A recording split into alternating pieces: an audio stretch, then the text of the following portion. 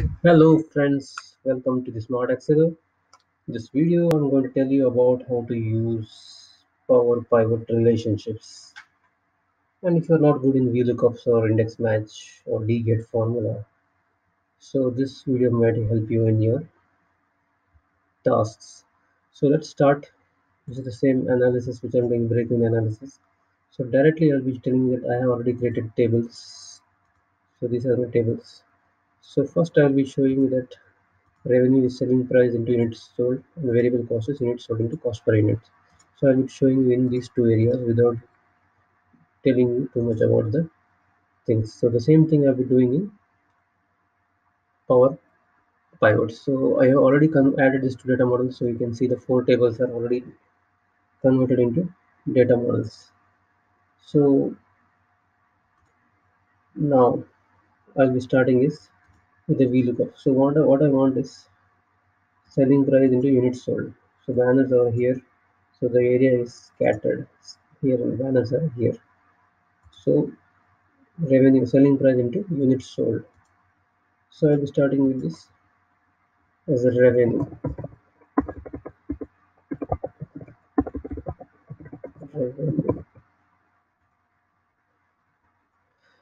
So okay, now it will be like VLOOKUP. So lookup value is this and the lookup table array is here. So 1 and 2. So this will be the second column. So what I want to do is second column. So it will be like 2 comma 0. I want the exact match. So the answer is here. So if you want to get cross check 200,000, 2,212 and 44.2. Banner small is 2,212 and 44.2. So now I want to get a revenue will be like it's multiplied by this. So I got the answers. The second will be the same thing, units cost into cost per unit. So either I can make here or I can make here. So I will be making the extra column here and I will be making this as variable cost.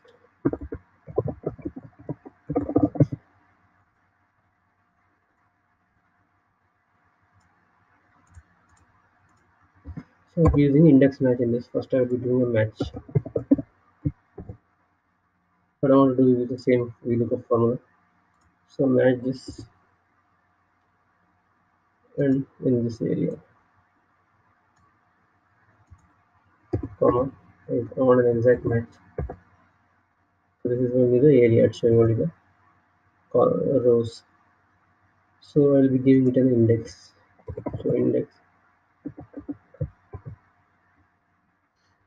So the index array is the area I want to select it. So I'll be giving a comma. So I don't have a column number. So I'll be giving a the banner is 78.312. If you want to check this, the banner is 78.31. So I'll be removing one.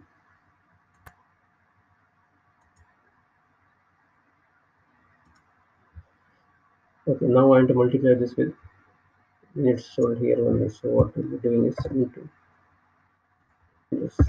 So I'm getting the answers fast because it's a table.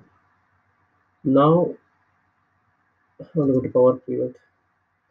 Already added into data model, so I'll go to manage. So the tables are already here.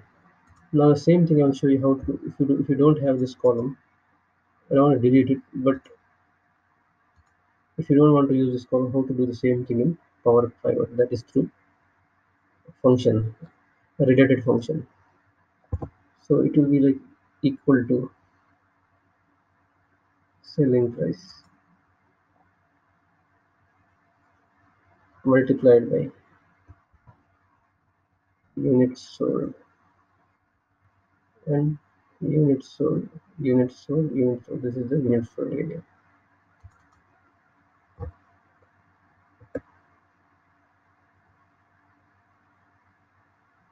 So it's giving an error. So selling price is in the same list. So units sold is in another tab. So we need to use a related function in this.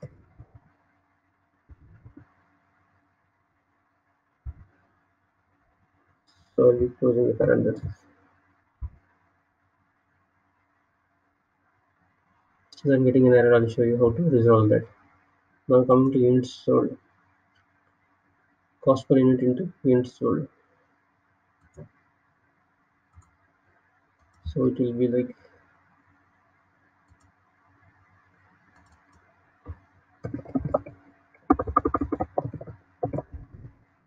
2. Because already have a revenue here, and this will be a variable cost.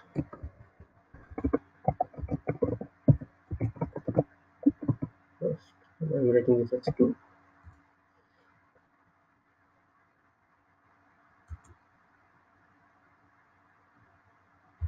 It will be like equal to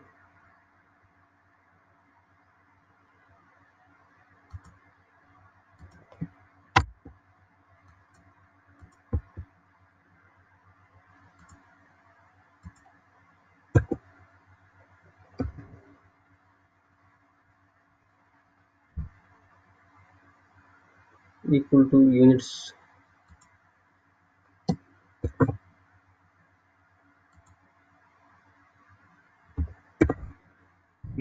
sold.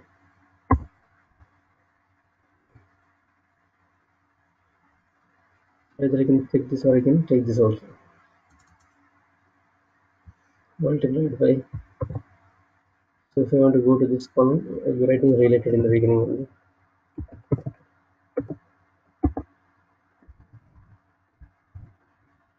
The column name and tab name over here is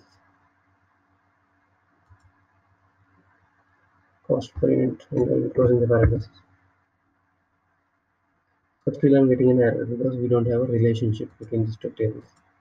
So I can create a relationship from here, but I would like to go to do through a diagram view. So you can see it's in the error, and you can see it's an error. So resolve the error, we have to create a relationship. So then it has gone here. So when I have a relationship with this table, this will be gone. So you can see it has gone. Now you can see the,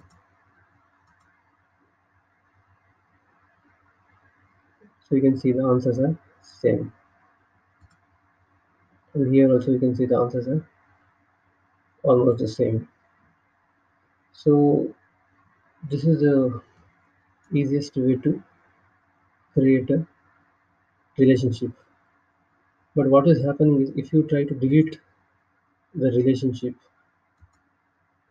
the relation, if you, it's a managed relation, if you try to delete any of this relationship, you will see the consequences. It gives an error. So then you need to have a manage the relationship. So it's like you can create from here also. Selling price into units sold. So this item description has common area.